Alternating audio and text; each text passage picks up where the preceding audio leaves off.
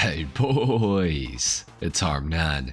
Today we're going to be going over my picks for the top 10 best SUVs in Grand Theft Auto Online.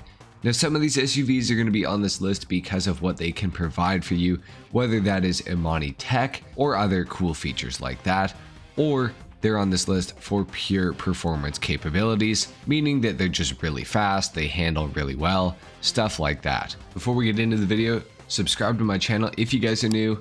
Leave a like if you enjoy, dislike if you don't, and let's go ahead and get started. At number 10, we have the Declasse Granger 3600 LX, coming in at $1,500,000 to $2 million if you don't have the trade price. Now, the Declasse Granger 3600 LX actually had a price increase about a year ago, which does kind of suck, but at the same time, it was maybe a little bit warranted, except I don't know why they didn't do it to all of the other Imani tech SUVs, because I feel like the Granger is probably one of the worst ones, but nonetheless, it's still a pretty good vehicle because it does, of course, have Imani tech, meaning that it has the armor plating. It also has optional front-mounted machine guns, an oil-slick proximity mine dropper, bullet-resistant windows. Overall, it is a pretty good vehicle. Now, the only unfortunate thing about the Granger 3600 LX is that it is actually slower than the Granger 3500 LX that has been in the game since 2013. So that's kind of crazy. This thing's pretty slow. It's not that fast. It does look a lot cooler than the old one. It does have a lot more customization, which is cool. I mean, the old one had no customization, so I guess anything's really an improvement. But overall, the 3600 LX is definitely a pretty good SUV. It's kind of budget friendly if you have the trade price at least. However, there are some better SUVs that have the same capabilities coming up on this list a little bit later.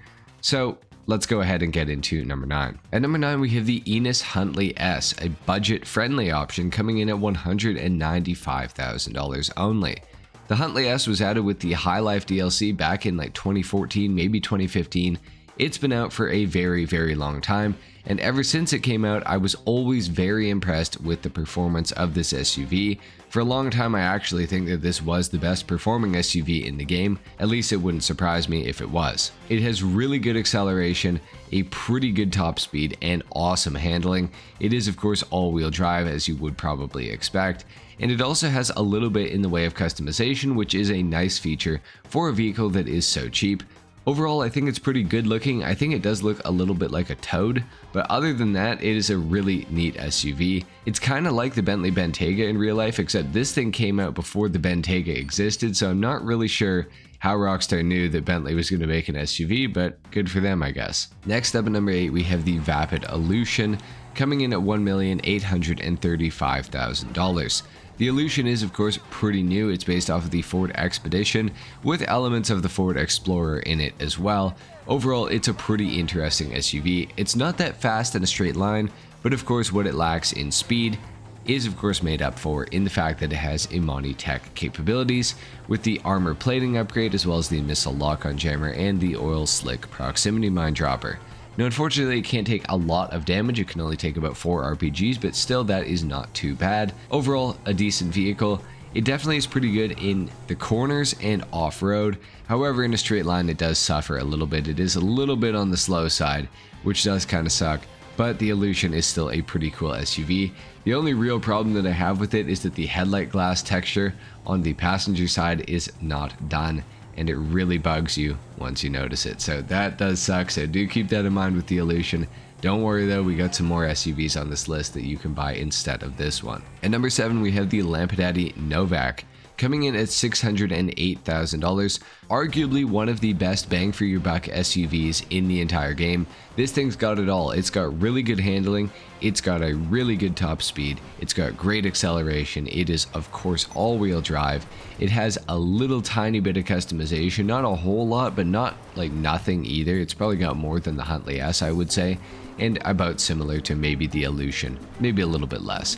But for $608,000, you really cannot go wrong with the Novak. It is actually a crazy looking SUV, crazy performing SUV. I'm not really 100% sure that I love how it looks, but other than that, you can't really knock it. It's a really good SUV for the money. Definitely one that I would not shy away from. Next up at number 6, we have the Albany Cavalcade XL, which is also brand new, coming in at $1,665,000. Now, unfortunately, this thing doesn't really do anything very well. It kind of completely sucks in almost every way. It's got a really low top speed. It's got pretty trash acceleration. However, what it does have is really exceptional handling. This is maybe the best handling SUV in the entire game. Now, of course, you will have to put a spoiler option on the vehicle to get this, and the spoiler options are kind of ugly, but this thing handles incredibly well. That is the one thing that this vehicle does just exceptionally well. A lot of people also really love the look of the Albany Cavalcade XL, so there is that, I guess, and it does have a decent amount of customization. It's not my personal favorite SUV, but I thought putting it this high on the list was pretty reasonable because I know a lot of people really love this thing. That's pretty much it for the Cavalcade XL. Let's talk about number 5. At number 5, we have the Ubermacht Rebla GTS coming in at $1,183,000. Now, personally, I think this thing is a lot better than the Cavalcade XL, which is why I've put it ahead of it on this list.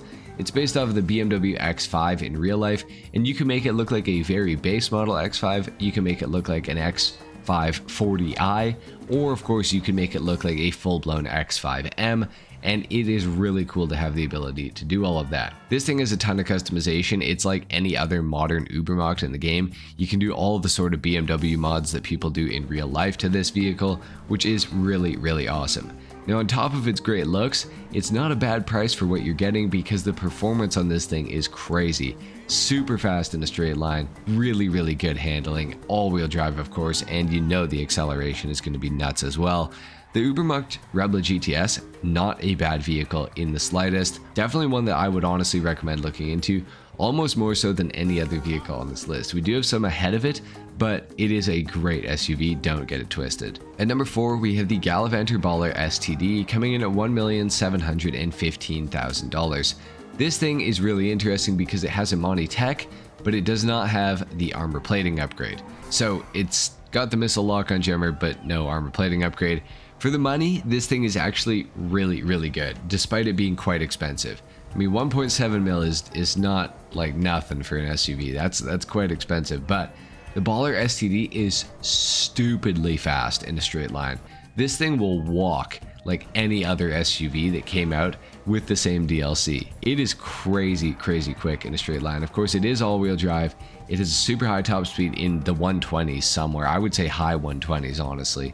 The acceleration gets it there super fast, and the handling is great as well. And on top of this, it's got a lot of customization, and being able to have the missile lock-on jammer on it as well just makes it that much more worth. Overall, the STD, definitely the best Gallivanter Baller in Grand Theft Auto Online by a long shot. At number 3, we have the Enus Jubilee, coming in at $1,237,500 if you got the trade price. If you don't have the trade price, it's going to run you $1,650,000. The Jubilee is an awesome SUV though, because it's a first-gen Amani Tech SUV with performance that's a lot better than the Declassic Ranger 3600 LX that we went over at the start of this video. It's got the front-mounted machine guns, it's got the armor plating upgrade, it's got the oil slick proximity mine dropper, it's got the missile lock-on jammer, and of course it has the bullet-resistant windows, just in a much better package than the 3600. This thing's very quick in a straight line. It has a very high top speed, it has great handling, it's got nice ground clearance so you can take it off-road if you need to. Overall, there's nothing about the Jubilee that is really bad. There's just some vehicles that are a little bit faster than it, but arguably this could be the #1 SUV on this list, in my opinion at least. At number 2, we have the Pfister Astron Custom with HSW, coming in at a very expensive $1,720,000 plus an additional $395,000 for the HSW upgrade for the Pfister Astron Custom. Now, of course, this is exclusive to the Xbox Series S and X and PlayStation 5 version of Grand Theft Auto 5. So you do have to keep that in mind. You can get the regular Pfister Astron on any platform, but it's not the Custom. The Custom has a wide body kit on it, and it honestly looks way cooler.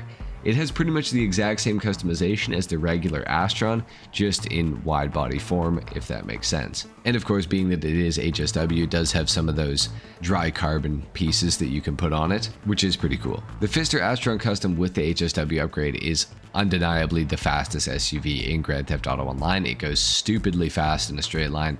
The acceleration's nuts. And due to the wide body kit, it has a little bit of extra handling ability because it is just a little bit wider.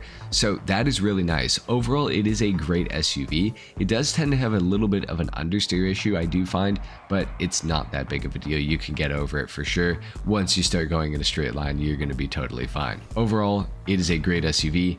Definitely a little bit on the expensive side, but you are getting what you're paying for. It is just such a shame that it is only on those new gen platforms. And at number 1, the long time running best SUV in Grand Theft Auto Online is the Pegassi Toros, coming in at $498,000, less than $500,000. This thing will get you almost the same top speed as the Pfister Astron Custom with HSW. It will get you almost as good of acceleration and handling that is nearly the same. The Toros is insane. It is based off the Lamborghini Urus in real life, of course. It's all-wheel drive. It accelerates like crazy. It has a super high top speed of about 126, I do believe it is. And the handling is not bad either. Now, some people say they don't like the Toros's handling, that it jumps up too much. I do kind of get what they're saying, but on flat ground, this thing is crazy, and even in the corners it's not bad either. The Toros also has a ton of customization. It has so many options that you can do to it, which is just awesome. Overall, the Toros just simply is the best SUV in Grand Theft Auto Online in terms of pure performance. Now, again, like I said, with the Enos Jubilee, you could put it at number 1 in terms of the overall best SUV because of its Amani tech and all of its other capabilities that it has. But for right now, I'm putting the Pegassi Toros at number 1 in its rightful spot. Like less than 500 grand and you're getting an SUV that is this good. That's crazy. That is crazy to me. This thing is super sick. Definitely make sure to pick up a Pegassi Toros if you don't have one already. Anyway guys, there you have it. That's been my list for the top 10 SUVs in Grand Theft Auto Online. I hope you enjoyed this video. If you did, like is of course appreciated. If not, dislike. Subscribe to my channel if you guys are new, and I'll see you in the next one. Until then, take care. Peace.